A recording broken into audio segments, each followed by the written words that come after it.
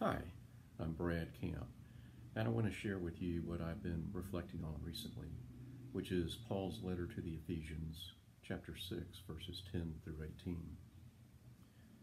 Finally, be strong in the Lord and in his mighty power. Put on the full armor of God so that you can take your stand against the devil's schemes. For our struggle is not against flesh and blood, but against the rulers, against the authorities, against the powers of this dark world, and against the spiritual forces of evil in the heavenly realms. Therefore, put on the full armor of God, so that when the day of evil comes, you may be able to stand your ground, and after you have done everything, to stand. Stand firm then with the belt of truth buckled around your waist, with the breastplate of righteousness in place, and with your feet fitted with the readiness that comes from the gospel of peace. In addition to all this, take up the shield of faith, with which you can extinguish all the flaming arrows of the evil one.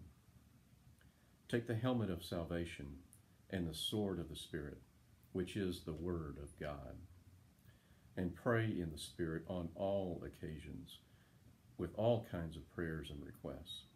With this in mind, be alert and always keep on praying for all the saints.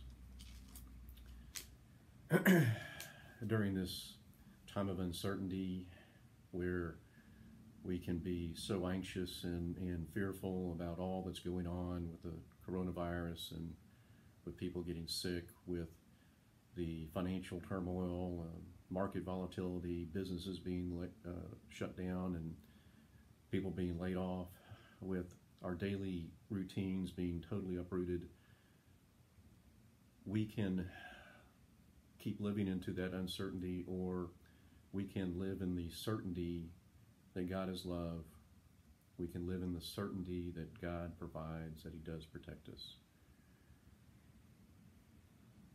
Paul gives the instruction that we can put on the full armor of God, and we can combat against the evil one through his power, by his protection.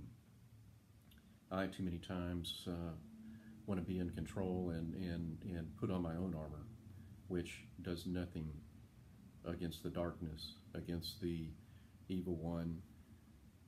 I need to be able to put on God's armor and have the faith and the trust that he will be there for me. So during this time of uncertainty, live into the certainty that God is love. Let us pray. Heavenly Father, we give thanks for this day. We give thanks for your unconditional, your immeasurable love you have for us. May we be able to look to you and lift up our anxieties, our fears, that you may take care of that and replace it with your protection, your love, and your provision. May this day we be able to be the example to our spouses, our children, our friends, for those all around us, that we can be able to shine your light throughout. In your most holy name we pray. Amen.